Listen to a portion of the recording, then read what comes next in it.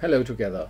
In this little video I will show you how to run a macro in Word which does the following stuff. This macro, it's a Word macro. I have here a Word document, and the Word macro takes all those pictures from a folder and drops it into this position and inserts all those images as small images at this below the position of photos. So what does it do? I'm going to show it. Let's first run that stuff. I have here a content control where I may set up the name of the folder, and the folder itself, the base folder, is called Bildarchiv in iDrive. You may change this at the code, and then the system jumps to this position, to the photos. This is a text, a bookmark, and then it adds all the stuff on there. So let's run the code first. We have here at Developer Tools, Macros, and I will upload the code on my website or on YouTube, or including in this document, and then you may use it.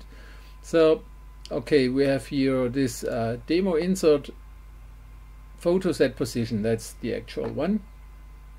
Okay, I run it, and now what it does, it takes the pictures and cuts the pictures always at this position.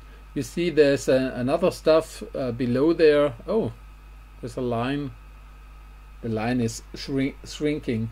I have to add a little bit on there, but normally the position is at the lowest point. So, but that's not the most important stuff now. So what it did, it implemented all those photos, pictures from that folder. As you see here, it's on my, let's say, so we have it here. There are all photos and pictures, and these are the original ones. Each picture has, let's say here, one is 2 megabytes in the size. So normally you get a document by 30 megabytes, but when I save it now and check that stuff, then I should have something, let's see, some few megabytes. Here's my demo, insert photos. It's 4 megabytes, so this were all those pictures in there, and I sized it, and you will get the code on my website. And as you saw, the code goes to this position and drops that stuff below there. Okay, I have to correct. There's here a final stuff to make a little bit more space there. And now what we have to do, where is it? Yeah, we need for the coding. Now when we go to the code, Developer Tools, what you have to do to get this running, you have to take those 2 lines from that document at the which are at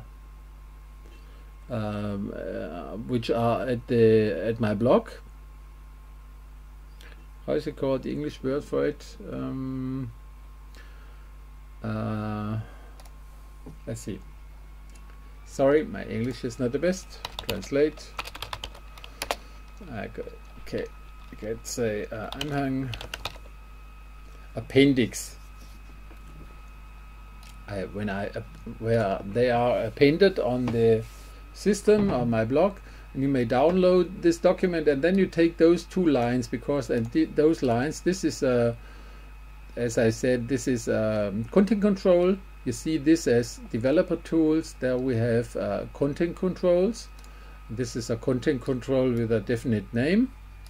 And I have here a bookmark. The bookmark is one of those bookmarks, typical stuff on Microsoft Word document. You take this one, drop it in your site, on your document, and then you take the code, which is also written on the document or on my blog. You take everything what you have there. Ta-da, here's my blog. You take everything there. So okay, take this, copy, and then you go to your macros. Either you create a new one and then you drop it over there. Just drop it on there, and like this one, let's see, there's a I made it in here. No, okay, make it new macro. What else? Okay, develop, create it, and then you write it over there. That's it, and this will run. And all you have to do is this is my new macro, my new macro from Raymond, and then you may run it. Just go there and say my new macro from Raymond, okay? And then when you run it, all that stuff will happen. When we have a short look on the macro itself, here is the bookmark, which is in the in this line. You may change that if you want. And then here's the base path. Here is the called iBildarchiv. That's the German one.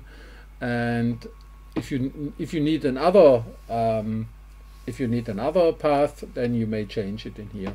Then what does the stuff do? The code searches the bookmark. It goes to the bookmark. It checks if it's there. Then it goes. It checks for the input field, and it reads the input fields, and then it looks up the folder and takes all pictures, all JPEGs from there, all JPEG pictures, and drops it in there, and it sizes the stuff down to, let's say, 10%. So I'm gonna place the code on my website. As I said, it's code 0.1, and if you like it, give me a subscription or call me. It's quite often that I can help on that stuff because I'm a professional programmer, software developer. For the recent years I wrote Visual Basic macros, and because everybody asked me to do that. But normally I'm a Microsoft WPF programmer and Universal App programmer. Let's see. Okay, so if you like it, make a subscription and call me. Or make a donation. That's all cool. All the same stuff.